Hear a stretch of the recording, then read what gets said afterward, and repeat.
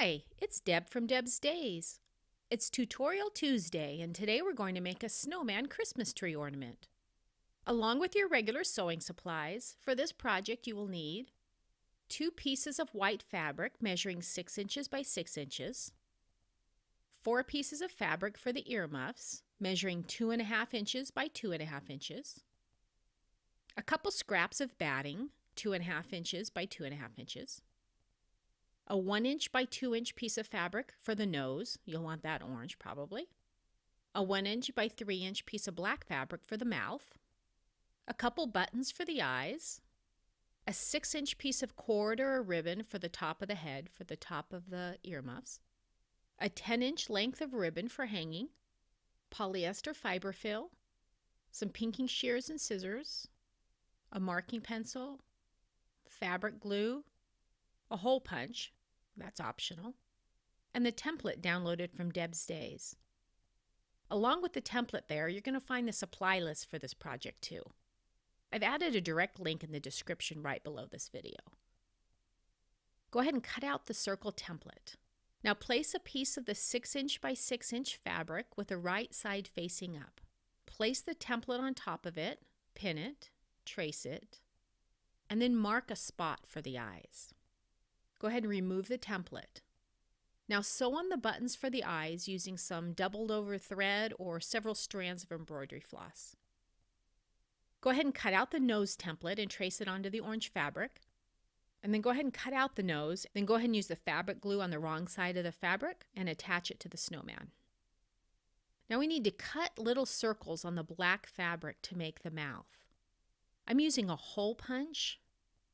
While my hole punch is well used and it requires me to do a bit of trimming when I'm punching them, the circles are actually still coming out more circle-y than if I cut them by hand.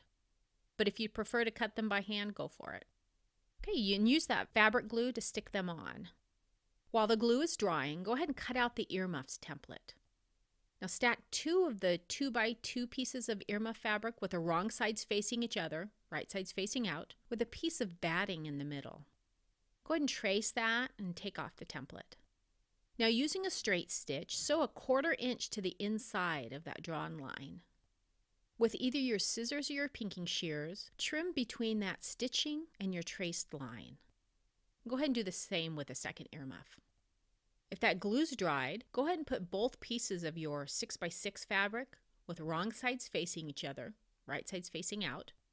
Using a straight stitch, sew a 1/2 inch inside the drawn line. Leave a space open up at the top. And go ahead and cut between that stitching line and the drawn line with your pinking shears or your scissors. Stuff your snowman with fiber fill. You can stuff it as firm or as loose as you'd like. Then fold the ribbon in half.